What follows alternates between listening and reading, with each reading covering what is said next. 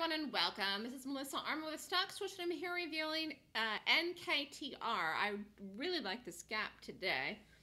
Actually, this is setting up again for the afternoon right here. But it had a good move this morning, and this was not an earnings gap. It was some kind of downgrade, I think. Anyways, let's take a look at it. So here it was. Monday morning, very, very early, 5:14 in the morning, boom, boom, boom, dropped. Had quite a lot of volume here in the pre-market. I mean, it's not necessary to have this much, but it really did have a lot. And there's the gap. Stock closed the previous day on Friday night. Really had a big bar on Friday. High was 92.17. Close was 90.35. So a really big move here. Now, where did it open this morning? It opened way down at 62.27 and it opened on the 200 period moving average. For those of you that don't know where I have my excuse me, lines, this red line is the 200 period moving average. So there you have it. A lot of people like to buy stocks on support on this line. However, I don't do that at all. You can't just buy every gap into support, just like you can't short every gap to resistance. However, this is what I do. I look at the gap, I find the gap, I rate it. If it rates according to my system, I take it in the direction of the gap, whether it's up or down. In this case, it was a down gap, so it was a short. And this set up really fast today, okay? So I called this in the room in the morning, fell off a cliff.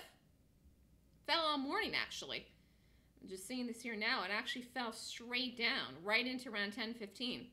So you could have done this here, got out here. For quick trade, could have done it here, fell in here, could have lowered the stop, could have played it all the way down into 10. I mean, you could have done so many different things with it. But if you, for some reason, didn't get the play right out of the gate, I want to show you one quick one in here. We'll be going over this in the webinar tonight that's set up right in here. Boom, boom. This right in here doesn't look like much, but it is quite a lot. Do you see this in here? Boom, boom. And I said in the room this morning, 52 was a real target in this, broke 52. It did go to that number. I was absolutely right. And this move right in here doesn't look like much, but it's almost $3. It's almost $3. That happens literally in 15 minutes. Boom. This is all that you need on any given day. Or this here, if you did it early. This, or this. All that you need is a move.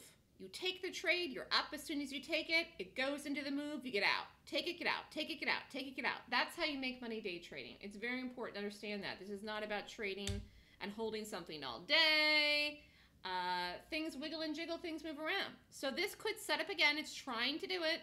It's not a good time to trade here. It's a crappy time to take any trades here around 12:30, but this could make another second leg down sometime this afternoon. Good volume in this. Spread has tightened up a lot. And I'll be reviewing this in the webinar tonight. Nice gap. And I'm going to talk about that tonight. And congratulations to everyone that did this today. Have a good day, everyone.